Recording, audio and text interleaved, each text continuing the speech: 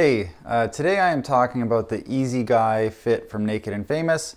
I get a lot of questions about this fit, so I figured why not talk about it on the internet like a normal person. So the Easy Guy fit is a relaxed tapered fit.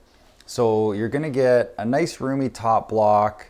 You're going to have a nice roomy and spacious thigh and butt area as well. But then it's going to sharply taper from the knee down.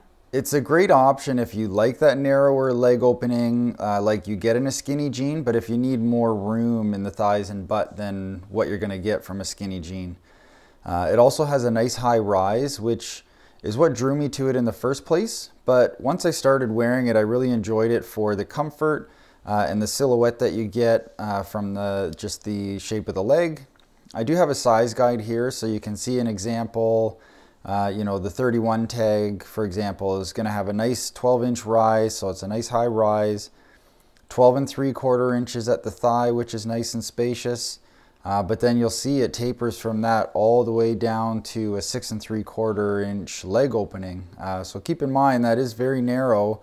So if you've got big feet or thick ankles, this could be kind of difficult to get off and on. It works out fine for me, but I definitely have to put my socks on first with these. You're not going to be able to put your jeans on first and then put your socks on. That's going to be a bit of a battle.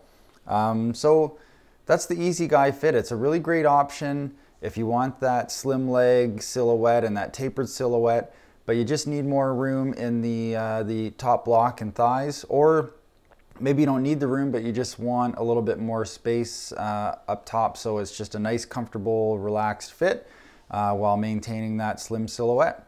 All right, thanks so much for checking out the video.